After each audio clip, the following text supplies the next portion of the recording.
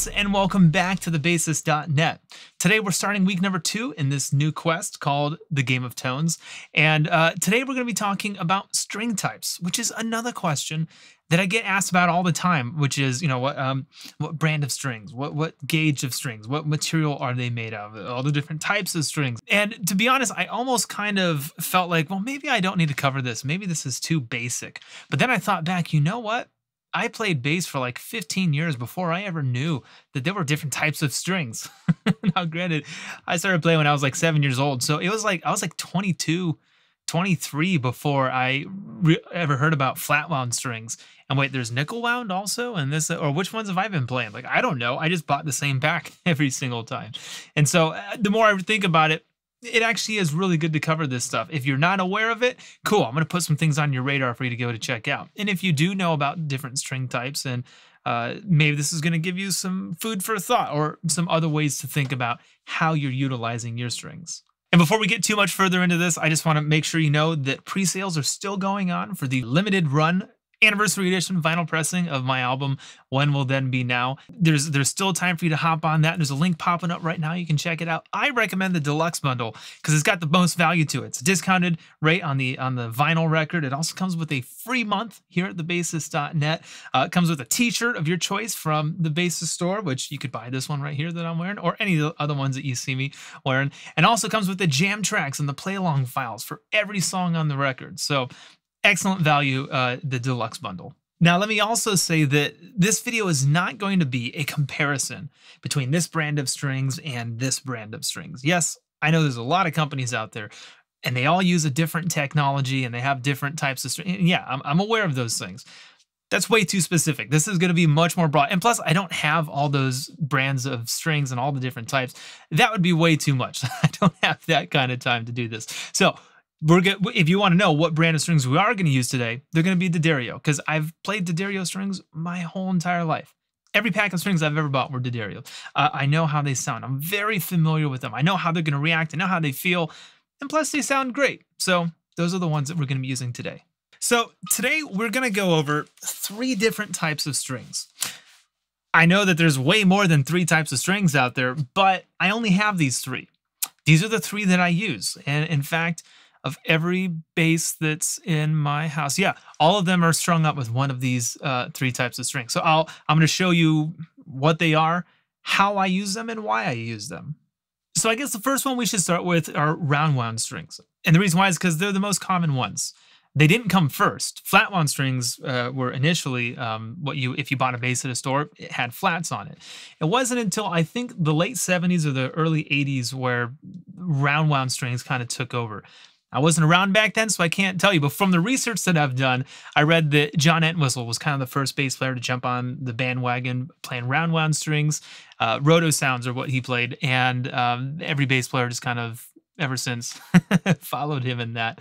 And basically, they have the most sustain.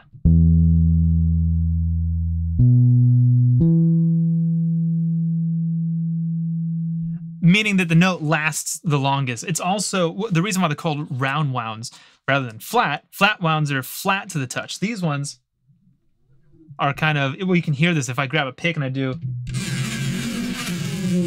the infamous pick slide. There's a material, a steel or metal or some sort, I don't know, round and wound the string, and that apparently makes it last longer. I'm not a doctor. I don't know why, but that's how they get their name, round wound strings. So like I said, they're probably the most common string out there. If you were to buy a new bass off the wall or something, it's probably strung up with round wounds. And as far as I know, there's really 2 different materials that they will wind the string with. One is stainless steel and the other is nickel. I do not like stainless steel strings. I always play nickel wound. And that's a personal preference. The sound, the difference in sound between the 2 is that stainless steel is probably a little bit brighter, which probably means that it has a longer lasting lifespan. Maybe because it starts out brighter, so it gets deader longer down the line. I don't know. That might not be true. But I do know that stainless steel strings have a brighter sound, so a lot of rock bass players like stainless steel. However, I hate the way that they feel. As I'm playing the bass, it feels like my fingers are sticking to the strings, like they're Velcro or something. I'll bet it has something to do with the sweat in my fingers and the oxidization of the metal. I'm not a doctor, so don't quote me on that. But I just know as I play stainless steel strings, maybe the first time it's fine, but I put the bass away, I come back to it tomorrow, and it's like, ew, like it's just, I gotta go wash my hands afterwards. I cannot stand it. So nickel wound strings, again, they're not quite as bright.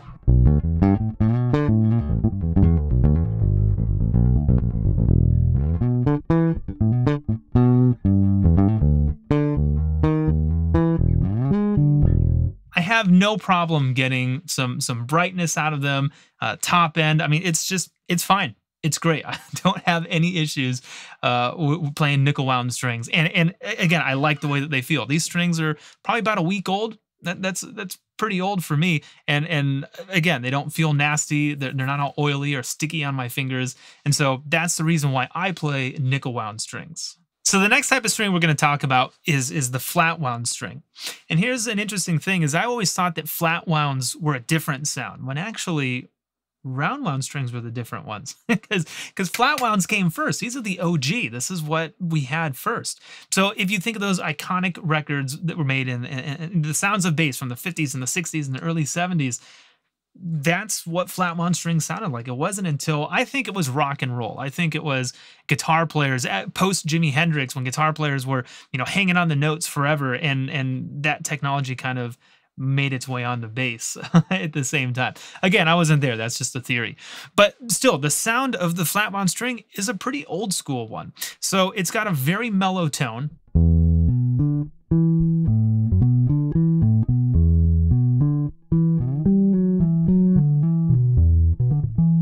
And this is the same bass I was using a second ago. And I didn't touch the volume or the tone knob. Everything is identical.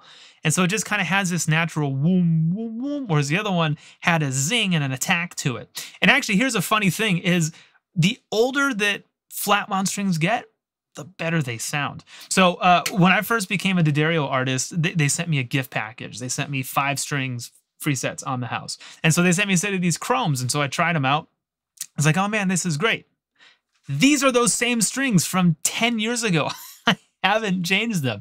I don't need to boil them. I didn't need to replace them or do anything else because the older they get, the better they sound, the more dead they are. And in fact, here's another story that I heard from Phil Chen. He was talking about James Jamerson. And he said that, that Jamerson broke one of his strings, his G, I think. And so he mailed it back to Labella. Labella was who made his strings. Labella called them up and they said, we're so sorry, we're going to send you another one right away. And he was like, no, I mailed you my string. I want you to fix it.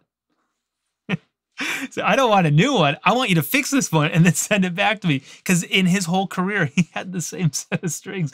He never changed them. And so that just blows my mind. That's so cool. But so that's a rad thing about flat wound strings. Order one set and you're good. They're just going to sound better over time. So like I said, I like to use flat wound strings on anything that sounds old school. There's a record I did maybe 3 years ago called the Dread Pirate Roberts with my friends Bill Worrell and Brian Bothwell. And it was kind of like a Hendrix, John Mayer trio sounding kind of, 70s power trio kind of band. And so I used this exact bass with these exact strings, and it was awesome. The flat wound strings totally brought the character that I want. In fact, I'll play a clip for you right now. Here, check it out.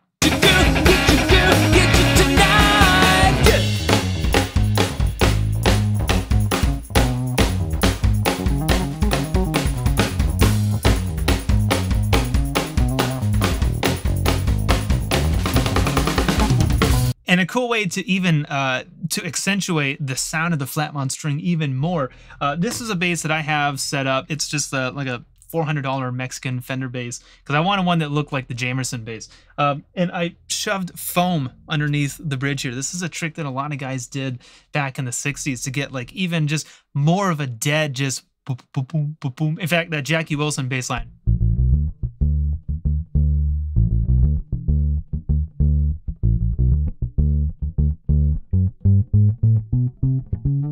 So this bass stays set up the whole entire time with flat wound strings and a sponge underneath, just to give it even more of that dead, flat wound old school goodness. Now, if you don't have multiple instruments, for instance, I just said that bass has flats on it all the time. I never take them off. This one, I had to take the round wound strings off and put the flats on. So, it only took 5 minutes. I have a drill gun, a power drill with the tuning key drill bit on it. So it didn't, it took a couple of minutes. But still, I had to pause my session. I had to go and do that. So if you want to just have a bass that stays wound with flats the whole time, that's cool. If you don't want to do that, you can still kind of get the sound of a flat wound string by doing palm muting. These are flats, so it's going to be a bit biased, but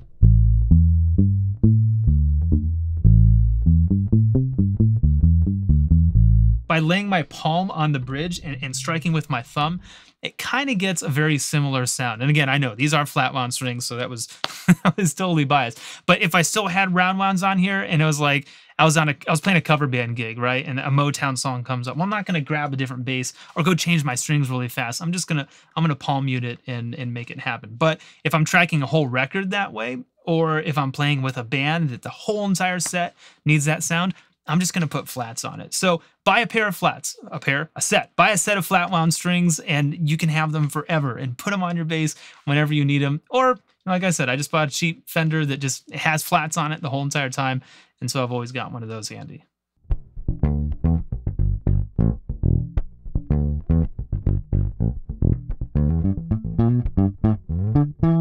So these are called tape wound strings, or nylon wound strings. It's a steel string, I imagine, coated in nylon, kind of like a classical guitar, I guess. And it's a really, really interesting sound. If I could describe it, I mean, you just heard it. If I could describe it with words, it kind of has the sustain and the warmth of a flat wound string, but you can also dig into it and kind of get some of the bite like you would get from a round wound string. It's a really interesting sound, and honestly, I had never even heard of it, never given it any thought until I saw Yannick Gwizdala playing on a P bass like this. And actually, I've never heard these strings on a P bass before. I have these on my Squier Bronco bass and on my fretless 5-string, and I'll tell you why in a second. And so I put them on this P bass just to keep things all the same. Everything we've listened to today was the same strings on the same bass, so nothing was biased. And actually, it's funny, this G isn't long enough. It was from a different bass where I can't actually play it because the string isn't long enough for this bass. So anyways, like I said, I've never heard it on this bass before, but it's it looks already coming out. But again, they just have a really interesting sound. And like I said, I heard Yannick play them on a P bass, and so I bought a couple sets to put on my short scale bass, which again, I just think it's a really unique sound, just a different tone. You heard it in last week's video. I was like, maybe you should have something that sounds like a toy. And it was that instrument. And I also keep them on my fretless bass. I have a fretless Carvin Icon. And I used to have round wound strings on there, and I switched to these guys. And here's the thing. Round wound strings will eat away at your frets and eat away at your neck because of how they're wound up. So if you have a fretless bass and you have round wound strings on, if you pull the strings apart, you're going to see lines in your bass. And over time, they cut into the neck. You'll have to get your neck refinished, or you'll have to get your frets filed down and refinished, kind of thing. With flat wound strings, you don't have that issue, or at least not nearly as bad. And same thing with these, because they're smooth to the touch. And so I put them on my fretless bass because I still wanted some of the zing that like a round wound string had, but I wanted something that was smooth that wasn't going to kill the neck. And so I put these strings on my fretless bass to help preserve the neck and keep some of the life in the string. And then, like I said, they're on the Bronco bass just so that it's something different. But having them on the P bass sounds really awesome too.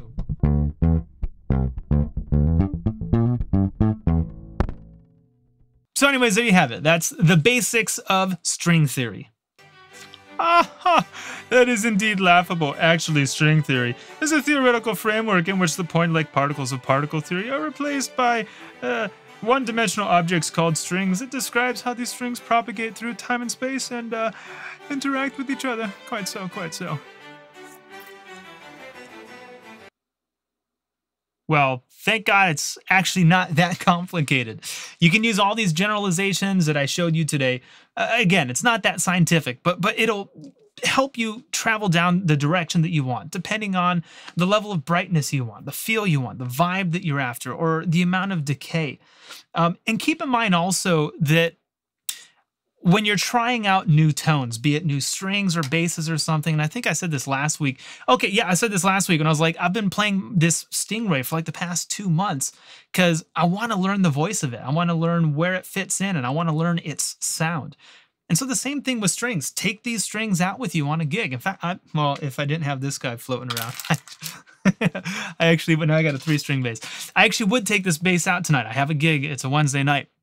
And I have a gig tonight, and I would play these strings, the whole entire set, just to get an idea of what the voice is. And if I keep running back to my amp and changing stuff, it's like, okay, so apparently these have this type of sound, or they have this type of effect.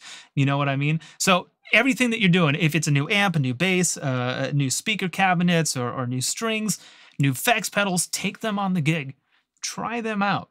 See how it works, see what it's adding, see what it's taking away, make those types of notes, and then you either are getting closer to, yes, this is awesome, this is more particular, or I'm never going to use this because I just hate the way that it sounds. So if you take anything away from this lesson today, take this home, okay?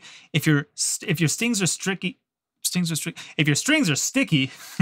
wow, switch from stainless steel to nickel. You'll love it, trust me. Buy a set of flat wound strings. They're good to just have around, or buy another cheap bass and keep them on there, and you're ready to go. But it's always a cool sound to have on top. And then 3, just, you know what? Experiment with some different ones. These are tape wounds. Again, I had never tried them before. You could try what are called half wound strings. I have no idea what that is, but it's like a blend between round wound and flat wound, I guess. There's such thing as balance tension. Again, I have no idea what that is, but you can try that out as well. And if you want to know exactly what type of bass strings I play, like the model and the gauge and everything, I'll actually tell you right now. I played the D'Addario EXL 165. So those are 45 to 105.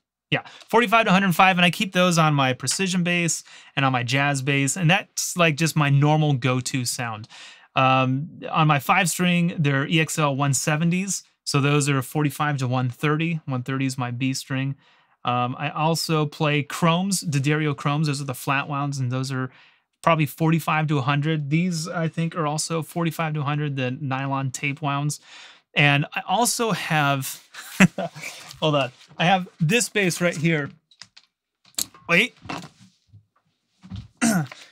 This is another bass that has, what are these? These are also nickel wound, EXL light, super light gauge. So these are 40 to 95. And this is the only bass that I have with the lighter tension. That makes it easy for playing fast, I think.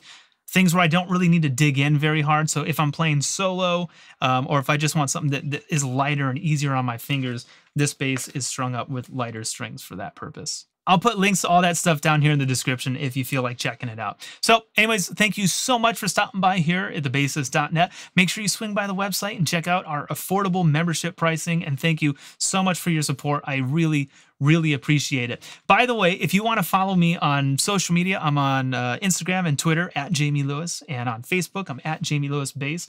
And every Tuesday, if you've been following, I do this thing called #Tone Tuesday. It kind of goes in line with what we're doing here with Game of Tones. I'm just kind of messing around and coming up with neat sounds and showing you how I'm doing it. So follow me there, and you can check out all that stuff too. All right, so take care, and I'll see you next week here at thebassist.net as we continue on our quest called the Game of Tones. Hey, if you like what I do, please click on the subscribe button right here. And if you really like what I do, then click over here to see how affordable it is to join me at thebassist.net. But if you just want the free stuff, then click here to check out whatever YouTube's sophisticated robots think you should watch next. I'm sure they know what's best for you.